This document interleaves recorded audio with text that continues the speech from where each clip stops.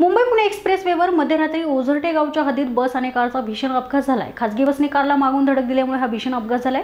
या भीषण अपघातामध्ये दोघांचा जागीच मृत्यू झालाय तर एक अन्य गंभीर जखमी झालाय। जखमींना जवळील रुग्णालयात उपचारासाठी दाखल करण्यात आले। मृतात एका डॉक्टराचा समावेश असून डॉक्टर केतन खुर्जेकर असं त्यांचं नाव आहे। या अपघातात डॉक्टर खुर्जेकर यांचे चालक ज्ञानेश्वर भोसले यांचाही मृत्यू झालाय। या भीषण अपघातात जखमी झालेल्या डॉक्टरांची नावे जयेश पवार आणि प्रमोद भिलारी अशी आहेत। केतन खुर्जेकर हे संचिती हॉस्पिटलमध्ये अस्थिरोग तज्ञ होते। मुंबई येथे एका कार्यक्रमाला गेले होते। कार्यक्रम आटोपून माघारी येताना डॉक्टर केतन खुर्जेकर यांच्या कारचा टायर पंक्चर झाला। टायर बदलण्यासाठी ते आपल्या चालकाला मदत करत होते।